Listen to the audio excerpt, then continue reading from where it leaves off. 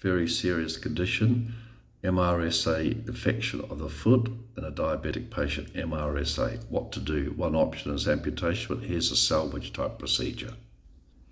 A simple technique of debriding, tidying up, placing a split skin graft. Here's the gauze placed over the top of it, and spraying the whole area with eucalyptus oil. So split skin graft plus eucalyptus oil.